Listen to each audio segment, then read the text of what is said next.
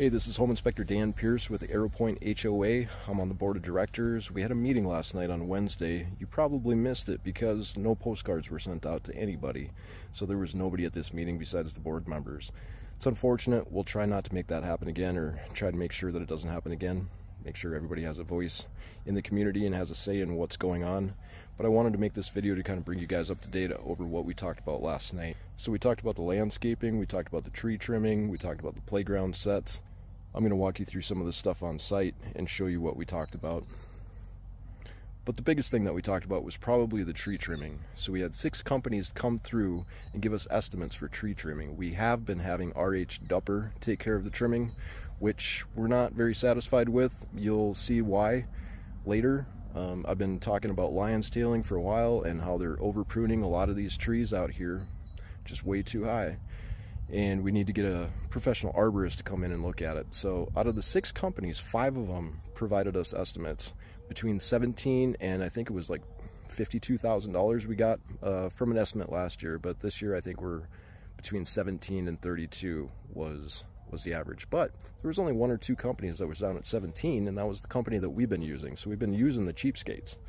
We've been using the guys that are lowballing us, and rightfully so. They do our grass too, so they want to save some money and just do, one account, do 2 different services and make some more money on it. I don't blame them, but they're not doing a good job. They're not professional tree trimmers. RH Dupper came through here just the other day and plugged all of our grass. That's why we have all these plugs, all these little pieces of soil all over the place. Looks like little cat turds, but that aerates the ground, gets it ready for the summer season. But they left some nice tracks in here. So whenever they were working out here doing that work, they just drove through here and left the tracks in the rock. Yeah, we're in need of weed control again. They drove right over this bush, right over the side of this bush.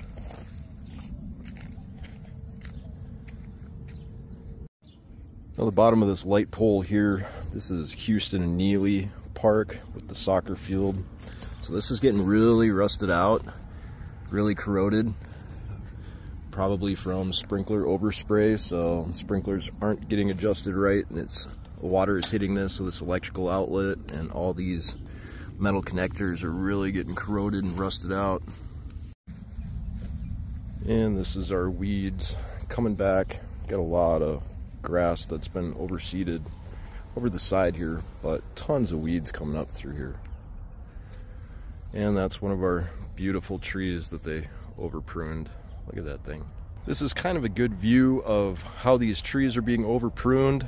This is just one of our parks here, but all these big trees, they should have foliage that comes down quite a bit farther to provide shade for the tree. But all of these have been severely pruned.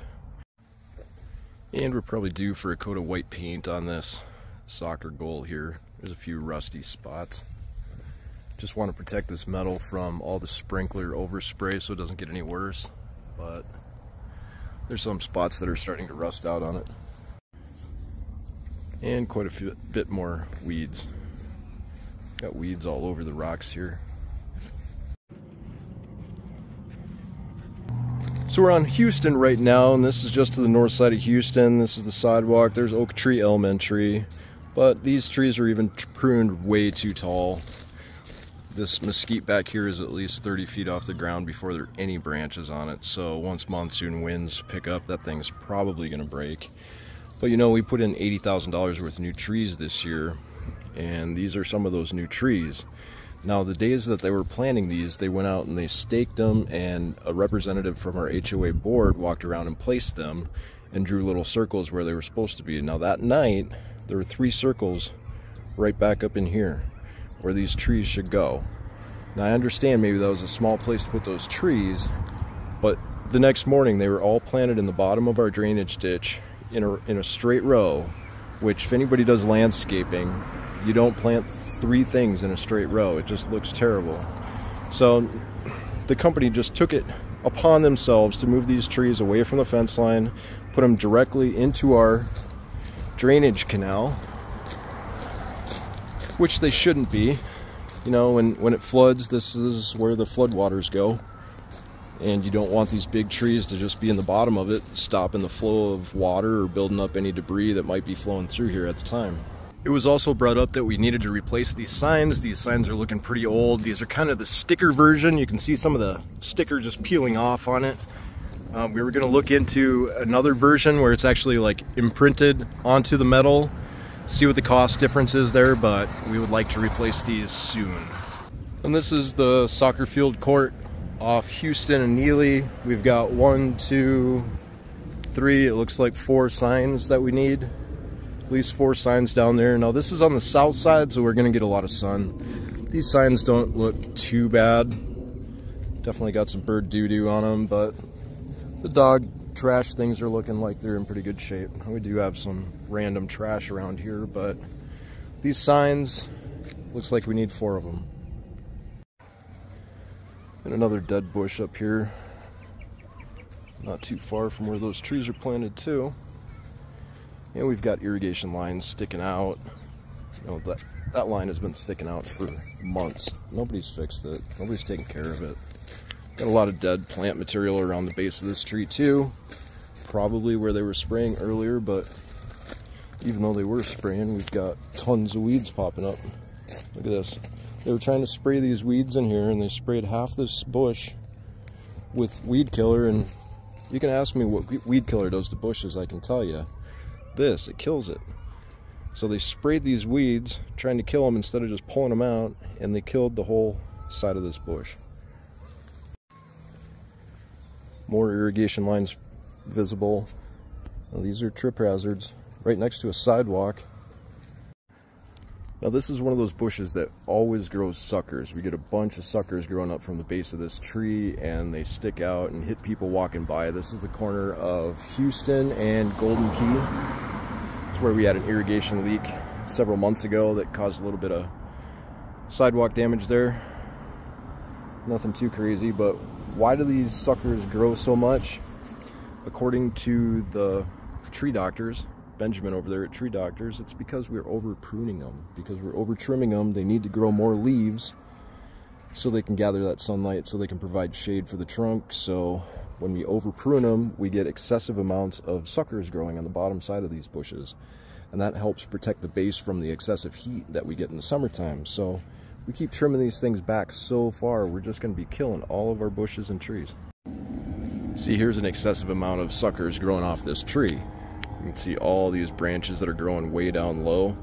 It's just trying to provide shade for itself because we've pruned this thing so thin that it needs to grow this stuff. It's kind of a protective mechanism to protect it from the heat, and a lot of this is scarring from being too hot. More irrigation lines showing in here. This is the walkway going in between these houses up to the Neely Park. Now some of these trees might have to be pruned pretty high just because of how narrow this walkway is. We don't want people to be hitting in the face with tree branches or anything, but I mean, there isn't a branch on this under 10 feet from the ground. So as much as nobody wants to get hit in the face, there's no reason to be pruning these things quite so high. Look at all the suckers trying to grow on these trees. Look at all that. And all this. Some of the curbing here at Neely Park, or the edging, is getting kind of elevated. Sure don't want anybody to trip on that. That might need to be fixed a little bit, but again, we're looking at over pruning with all these trees. We need shade, and we don't get shade if we don't have foliage. So if you prune these things too thin, what are you going to get? Nothing. You're going to get a bunch of dead trees. We did talk about the playground equipment, possibly updating it. Now this stuff is original to the HOA community. You can see a lot of the rust is forming on the steps, on the whole structure itself. We've done some minor repairs to it to try and protect people so they don't get cut or injured around this. But you can see it's falling apart. Protective plastic is coming off, so it's exposing the rusted metal, which is not good for kids to be playing around. So possibly we're going to be replacing 2 swing sets or 2 playground equipments, Swing sets were possibly an option to put in this area. So maybe we do one playground, one set of swings. And we did bring up a possibility of shade over the top of these play areas. One of our board members said that it was good that we had shade over the top of the picnic tables, but we should have it over top of the playground equipment. I don't know how I feel about that. I feel like it would be a pretty big expense. And a lot of those days that it's going to be super hot out here, the kids aren't going to be wanting to jump around on this anyway. And what happens on the cold days if we do have it shaded?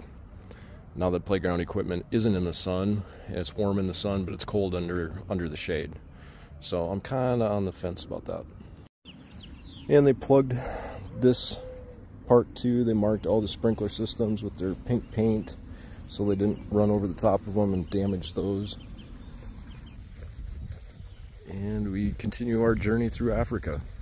This corner is looking pretty bare at the corner of Merrill and Benito.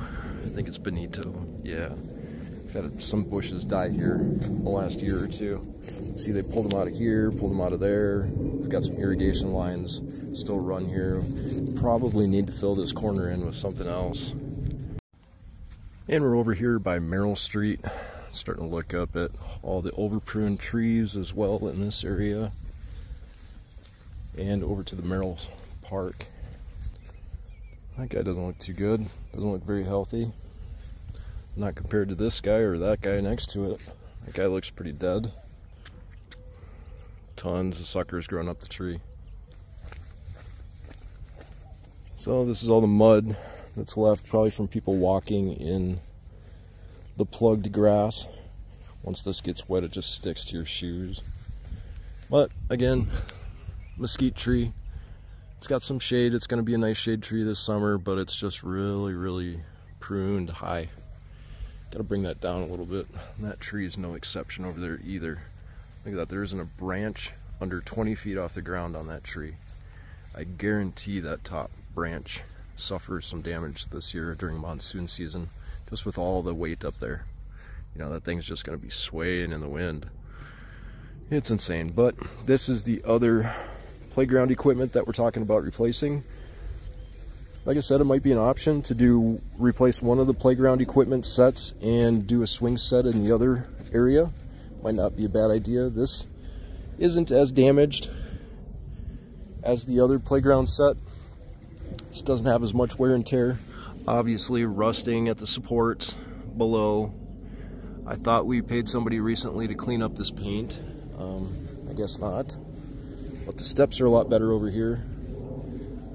Honestly, this set doesn't look too bad. If we cleaned up the paint on the supports, tried to stop that rust the best we can from getting any worse, maybe have somebody come out and inspect it just for insurance or liability reasons. We do have a little bit of rust on the bottom side here. But it's way better than the other set.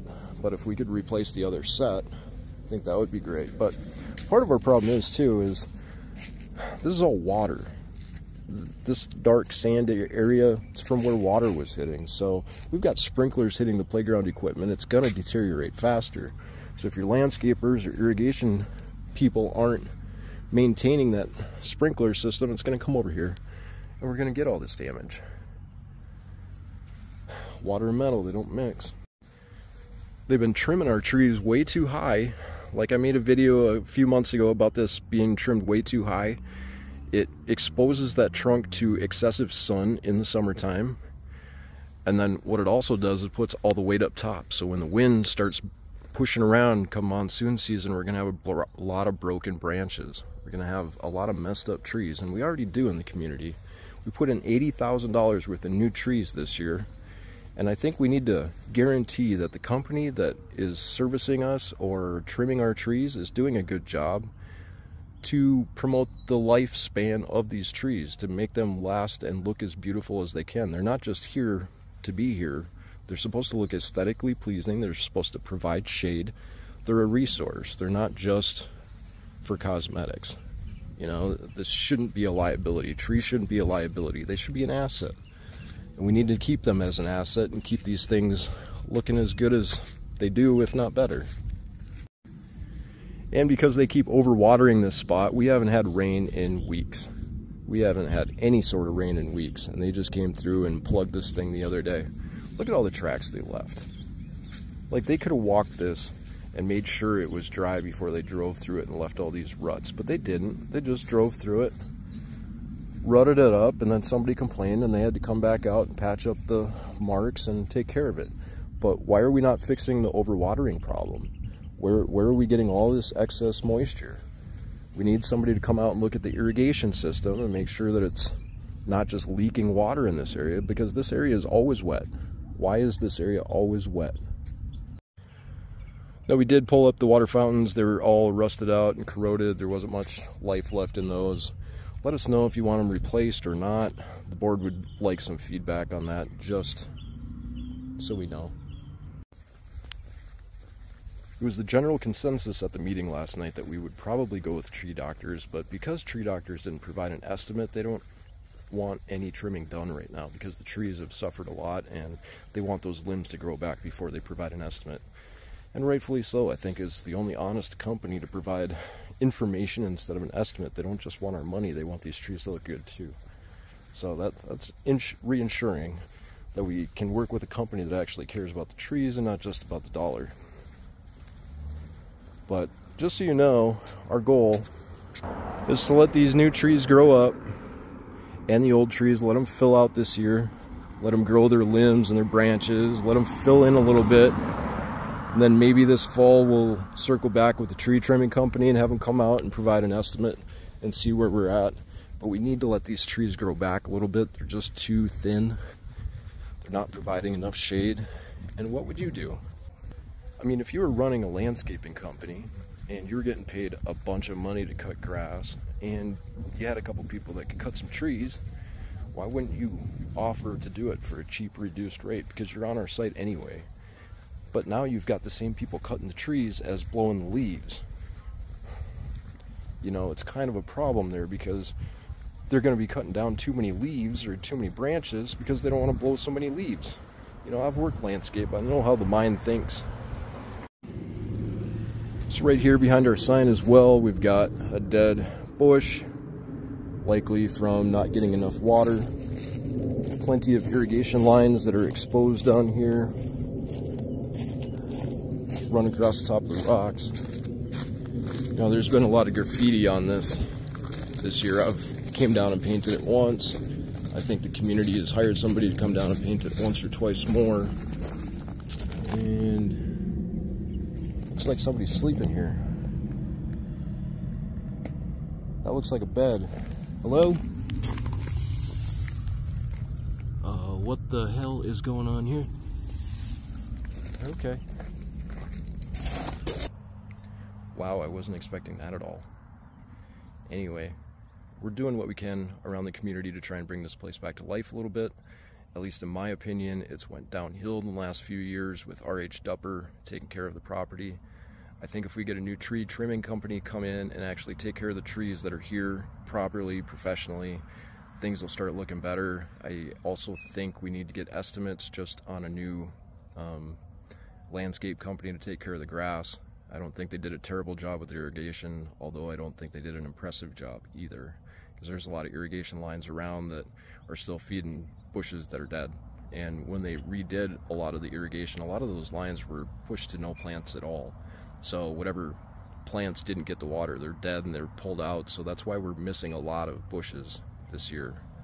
But anyway, I'm Home Inspector Dan. If you have any questions, send me a message. I'd be glad to help you out. I live in Arrowpoint here. I'm a community member just like you guys. I just want this place to look good, and if there's anything I can do as a board member to help you guys out or help this community be a better place, please let me know.